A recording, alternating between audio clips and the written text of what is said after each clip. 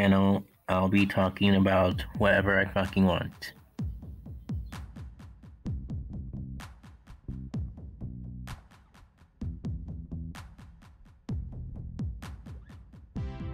The Glendale, California School District has voted to recognize Pride Month, which of course is a good thing because having acceptance and learning about LGBT human rights is extremely important. But there's a small minority fraction of Americans, mainly dishonest, red pill right-wingers, who would say things that are bigoted and ignorant at best. And these anti-LGBT protesters have escalated this protest by fighting pro-LGBT protesters over what is really being taught in school. And these red pill right-wingers are not really educated on something that they don't know and love to spin a completely false narrative.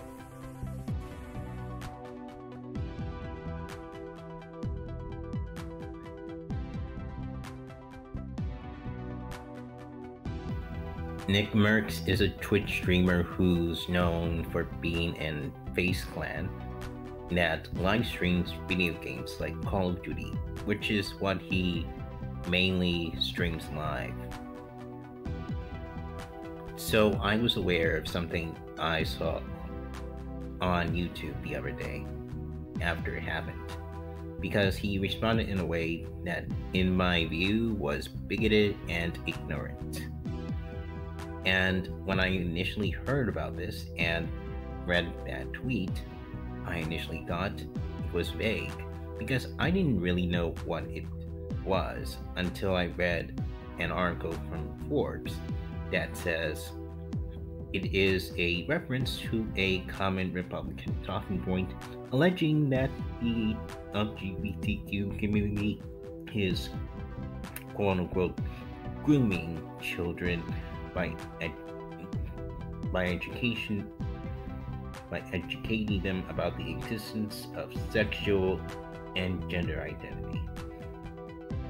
And I just gotta say that it has nothing to do with grooming, and it has nothing to do with indoctrinating children.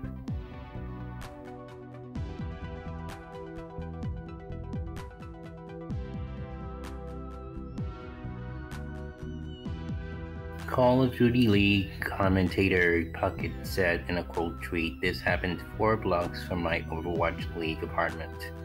Americans are in a sad place right now. Let people love who they love and live your own life."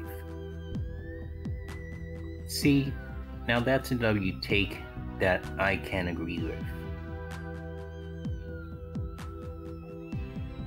So Nick Kolchev, which is Nickmercs' real name, tweeted they should leave little children alone. That's the real issue. No, I extremely disagree with that take because it genuinely, truly incentivizes someone who hates LGBTQ people to go kill them or beat them up. Just like what was happening in Glendale, California. Nickmercs is very ignorant and out of place.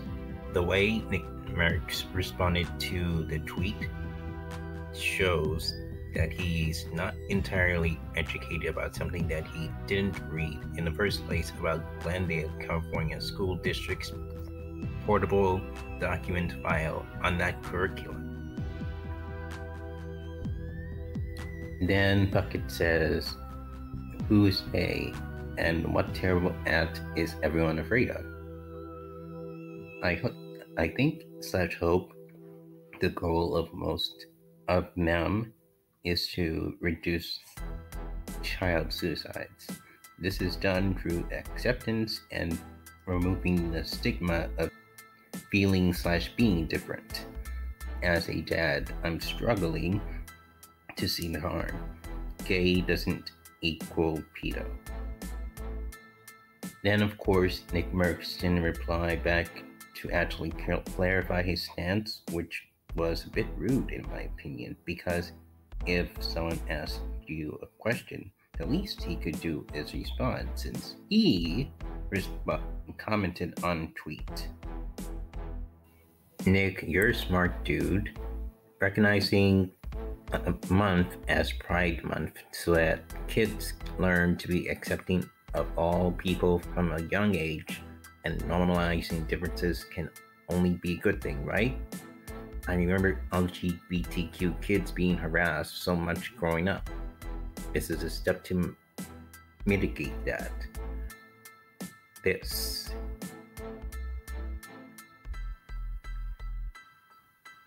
The motion that Nickmercs had to say the same tired-ass claim that folks with feeble minds have been saying for decades and decades now is a dangerous thing to an audience as big as his.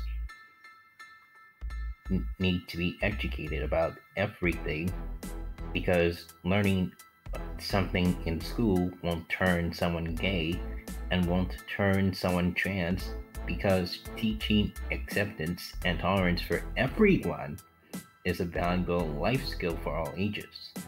And openly being homophobic and transphobic instead of letting people have their safety and acceptance is why it is incredibly harmful and wrong to say when you spew hateful garbage with such a big following. It's a bad take you make when you start spreading anti-LGBTQIA rhetoric. This was a school acknowledging gay and trans kids exist. Therefore, kids should be taught about what it means to be LGBTQIA and what it means to be heterosexual. And no, transgender people and members of the LGBTQ plus community in general are not automatically pedophiles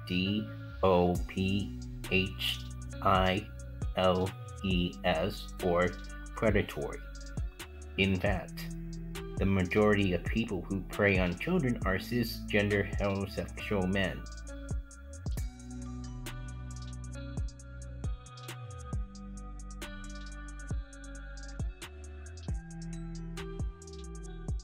I didn't like what I was seeing, man. Okay, I saw parents brawling in front of a fucking school with kids. I just didn't fucking like it. You know, I'm sure a lot of you guys can understand how that video would piss some people off. It pissed me off. Okay. Now, I mean, full transparency. You know, how do I put this? I gotta be very, very careful here. I don't want to piss anybody off. I'm making a lot of people mad. What was my intention? But Nickmercs, you already pissed a lot of people off with that disingenuous take you made on Twitter. I mean, listen, my wife and I just had a baby. Brand new father. You know, we seen these kinds of videos. It's sad, you know. But her and I agree that we want to be the ones to talk to our kid about things like that. What conversation is happening? This is about teaching kids who are different from those who aren't gay, trans, bisexual, lesbian, etc. This is about teaching the youth acceptance. Most parents who say they're gonna have a conversation with their kid about it are likely to not have these talks because they haven't learned about anything like that in their life. Most parents never have a conversation with their children about acceptance and tolerance. I'm trying to keep it really simple, just so we don't have to get too crazy about it, because there's nothing to get crazy about. It's just, it really is that simple. It's too late for that, Nick. It's too late for that. You aren't being crazy about it. I think I just have a bigger perspective on this now, being a parent than I did maybe 2 months ago. What perspective do you have if you never even learned or read what is being taught in school? So, the video bothered me, right? And that's I just don't think it's any place for a teacher or a school. I don't think it's the place to speak about things like that. And it's not that I think that it shouldn't be spoken about. If the video bothered you, then why didn't you say that these anti-LGBTQ protesters were antagonizing the LGBTQ protesters? And you're totally wrong that it's not a place that should be taught in schools. Because if we straight children back in the early days of 2005 in second grade or in 2006 in third grade were taught about how our human autonomy works, then it's obvious that our children today should be taught by our teachers on how to treat transgender youth with respect, kindness, and acceptance. And that's what the Glendale, California School District is actually allowing their teachers to teach the Glendale children, most of who are straight, about the existence of the LGBTQ people. If that's what you got from that tweet, then you're just wrong.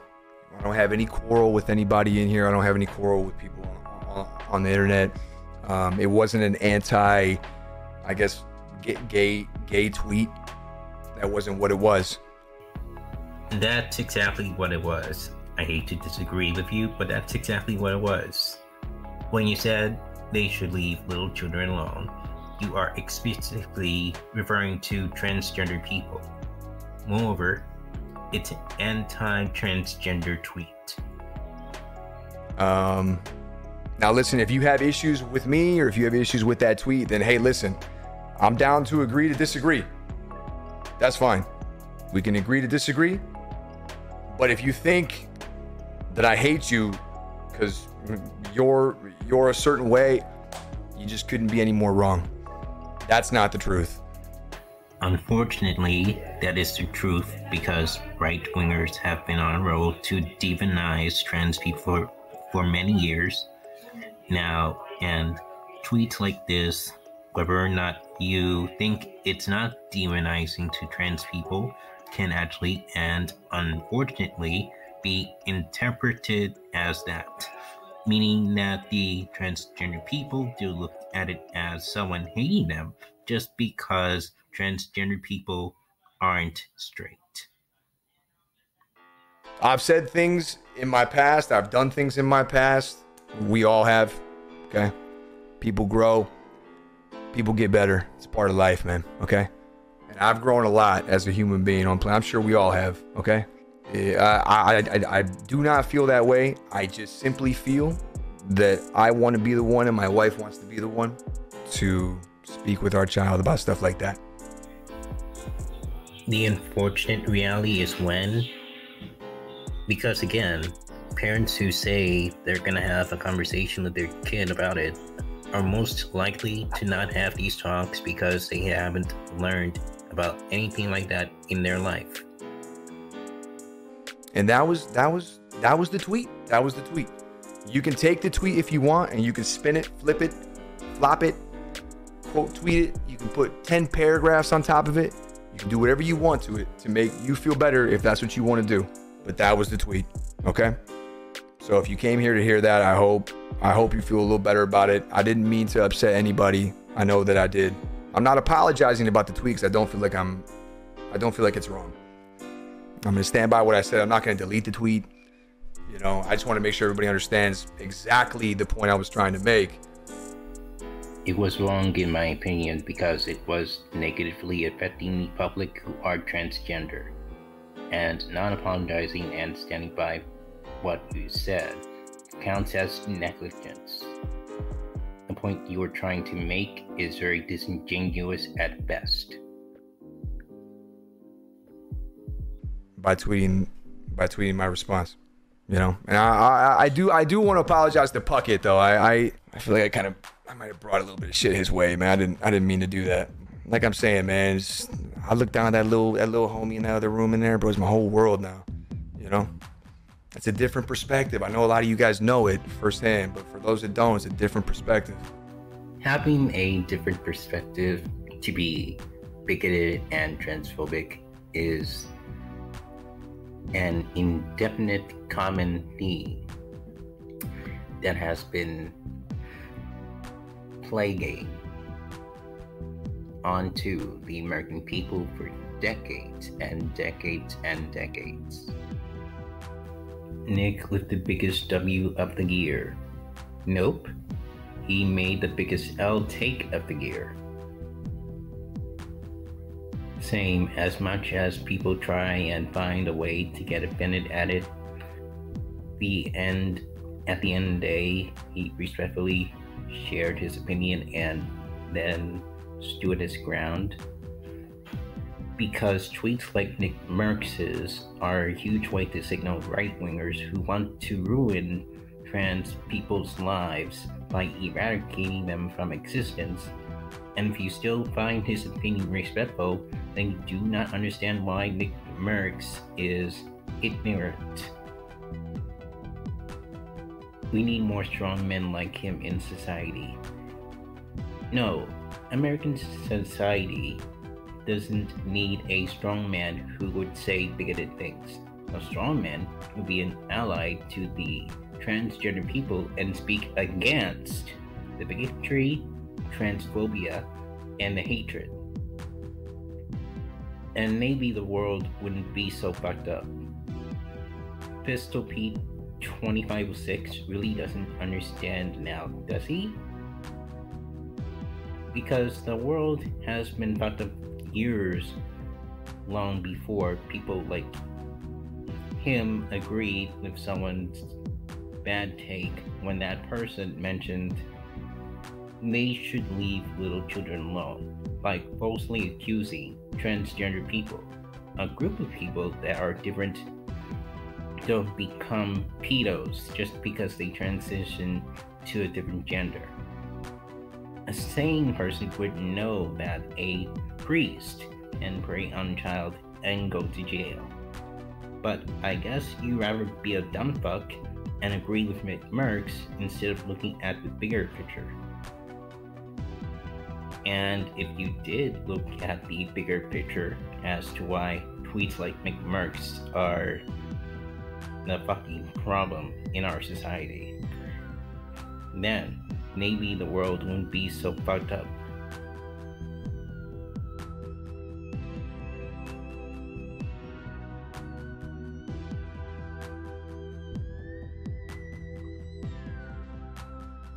Call of Duty says, due to recent events, we have removed the Nickmercs operator bundle from the Modern Warfare 2 and Warzone's store. We are focused on celebrating pride of our employees and our community. And that's exactly why they should do that.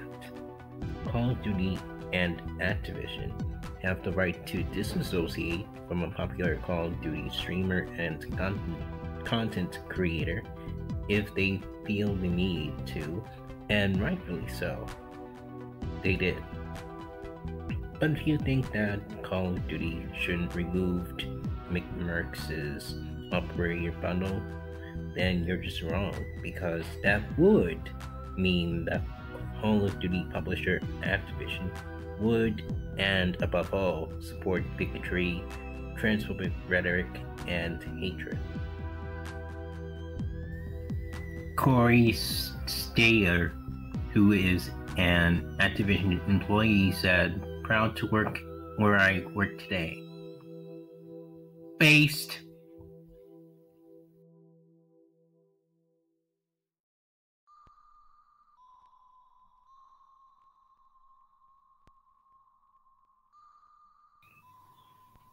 The only real issue is that what the children art being taught in school isn't grooming, nor is it indoctrination, which is nothing at all. The real issue is that the kids should learn about the LGBTQ, or specifically transgender people, about being who they are and that they exist. And if a child as young as 13 wants to have puberty blockers, then that's their own decision, not the parent. A parent doesn't have to step in to make the decision for their child to have puberty blockers.